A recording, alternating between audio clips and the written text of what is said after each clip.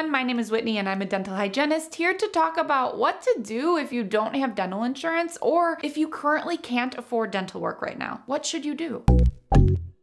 Going to the dentist without insurance can be really expensive depending on what type of dental work your smile needs. So if dental insurance is completely out of the question for you right now, the good news is that there are low-cost dental options available for people who don't have insurance coverage. And before we get too deep into talking about how to see a dentist without insurance, it's important to know that even dental insurance itself doesn't cover everything. Dental insurance benefit amounts have not risen with the cost of living as we've seen with medical insurance. For example, the maximum dental insurance coverage is about $1,500. It's the amount that caps out at every year, which was the same as it was in the early 1980s. Dentistry prices have gone up since then, like everything has gone up since the early 80s, but dental insurance coverage has stayed the same. They didn't evolve with the times. So definitely something to keep in mind. If you don't have insurance, it doesn't always mean that you're missing out. Dental insurance really isn't the only answer to getting quality dental care. So what are some of the other ways to see a dentist without insurance? Of course, save up in advance and pay cash. If you have healthy teeth and you're only getting routine cleanings and exams, sometimes paying out of pocket for these routine preventative appointments can equal out to what you would pay if you were paying for monthly insurance out of pocket. However, if you're someone who gets cavities and needs work done, sometimes you can piecemeal treatments or prioritize therapies. Say you need 2 crowns. Maybe get one this year and get one next year, depending on the severity of each one. Or of course, use a credit card. Maybe get both crowns done right now because they are both super advanced